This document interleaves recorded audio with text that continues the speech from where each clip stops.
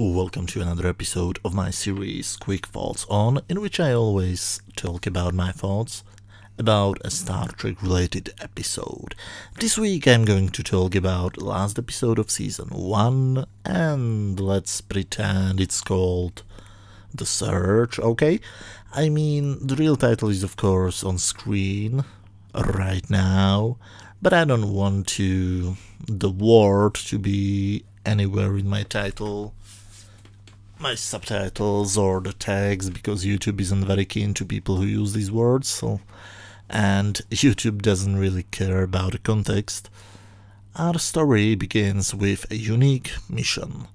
Kirk and Spock have been summoned by the Vedala, and oh my god, again, what's the fascination of the animated show with giant cats? First, a giant cat monster replaced Uhura on the bridge, then we have seen cats in pink spacesuits as the villains, and now we have another cat race. I mean, I love cats, but this is a bit too much, don't you think? And what's with the cat's arms, or whatever they are called on an anthropomorphic cat? It looks like the cat has been run over by a space truck or something. Somebody please call a vet, this looks painful. Anyway, Sulu and Scott beam down Spock and Kirk, who for some reason looks like a racist depiction of an Asian man, down to the planet, where they meet Birdman, Lizardman, Green Goblin, and Lara Croft. The Birdman, Char, from the race of Skor, explains them that the Skor were great warriors 2 centuries ago, until the great Alar brought them peace. When he died, his brain patterns were saved in an Indrid sculpture called the Soul. Now the Soul has been stolen, and the Skor are planning to start a war with the rest of the galaxy. I'm pretty sure it made sense in the writer's head. The mission is to go to find it on a mad planet where basically everything will try to kill them. Kirk was chosen for his leadership abilities, Spock for his analytical and logical mind. The green thing called M3 Green is there because it's a good thief, apparently. The humanoid chick is there because she's a good hunter. And the lizard dude is there because the cat growls and the team is suddenly transported to the planet. And they even get a car, the best Fred Flintstone mobile the cats could imagine. Before you have the chance to yell yabba dabba doo, the team has to run away from lava, and here you can see why the green guy is absolutely useless. He touches the Fred Flintstone mobile and manages to cause an explosion. Great work. At least the hunter woman is useful, as she can find the correct direction. By the way, something really strange happens. Lara literally offers herself to Kirk and he says no. What the actual duck? Kirk says no to a woman. Is it because this is a kids show? The writer Stephen Kendall wrote for Trek before, so he should know that Kirk would never say no and immediately find the time to make out with the female guest star. But thankfully Mr. Mr. Spock comes to say the vehicle is ready and they can start their great adventure. Birdman finds the location of the Soul, but they have to outrun the lava first. Kirk and the lizard guy throw down some rocks to create a barricade for the lava flow. Funny, the last time we have seen something like that was when Kirk was throwing down rocks at a lizard guy to kill him. The car, driven by the green guy, hits a rock and Mr. Spock flies out, only to be immediately saved by Kirk. Interesting, Kirk is not interested in a woman which offers herself to him, but risks his life to save Spock. I really start to understand all the gay fanfiction. The car is dead and snow starts to fall, so they have to quickly save their equipment and continue by foot. The annoying green guy just silently stands in the background, but still manages to almost die. You know, Why did somebody think that such a character needs to be in the story? When he doesn't mess up something or needs to be saved, he's just whining. Spock saves him. Good idea. It looks like they might get stuck in the cold.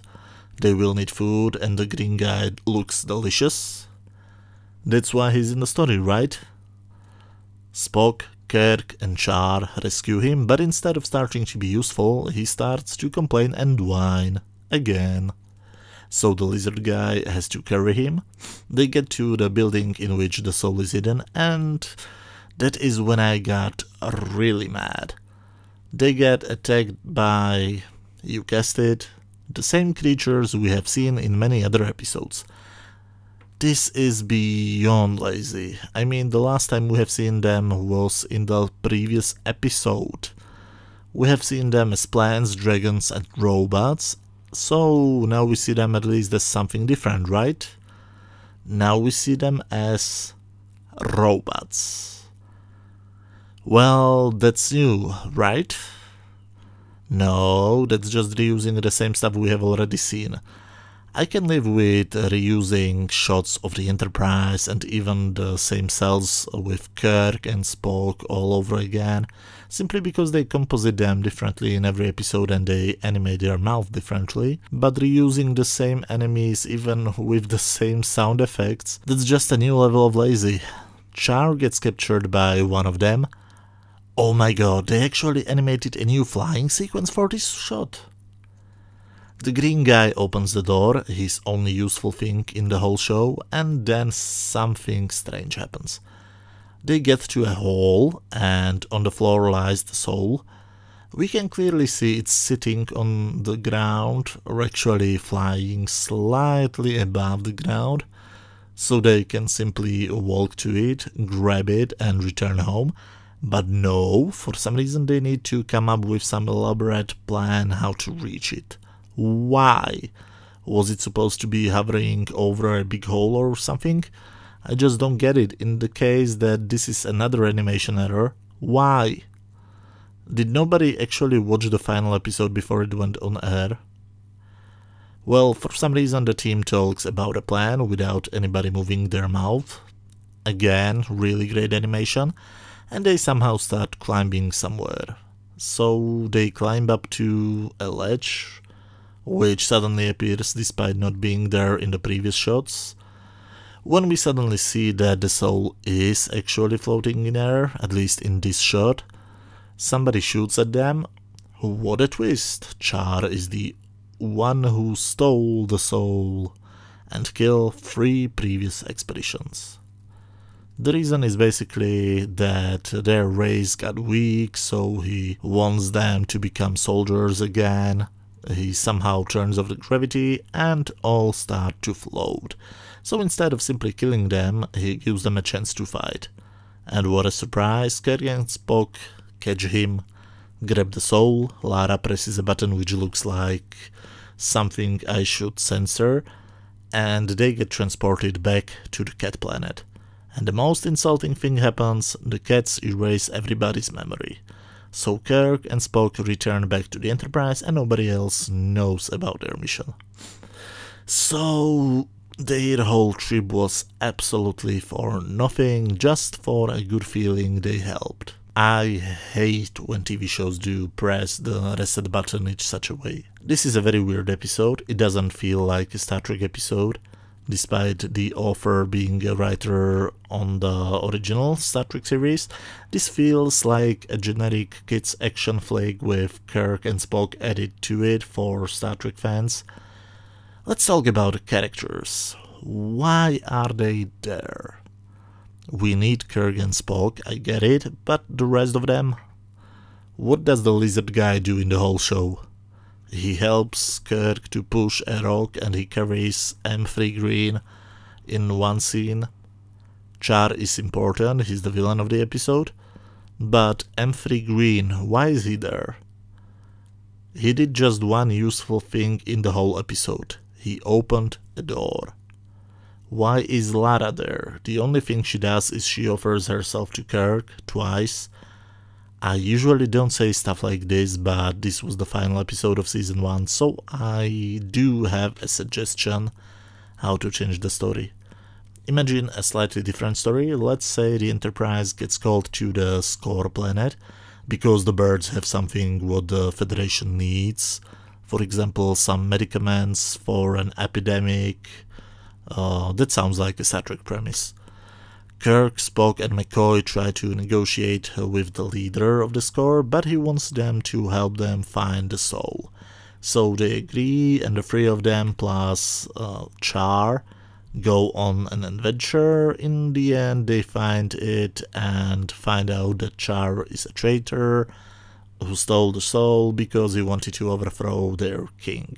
In that case, we would have a much more focused story, no annoying characters, and it would feel more like a Trek story. If I should describe this episode with just one word, it would be messy or unfocused. It's still pretty enjoyable, but I honestly think the script has way too many problems for me to give it a higher rating than 5 out of 10.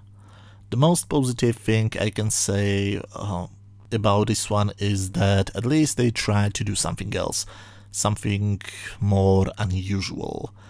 Still, as always, these were just my opinions. Let me know what do you think down in the comment section. If you like this video, please hit that thumbs up button. Feel free to watch any of the previous episodes. You should see links to some playlists on screen right now. And feel free to come back next week when I'll talk about the first episode of the second season of the animated series called The Pirates of Orion. Thanks a lot for watching and see you next time. Bye!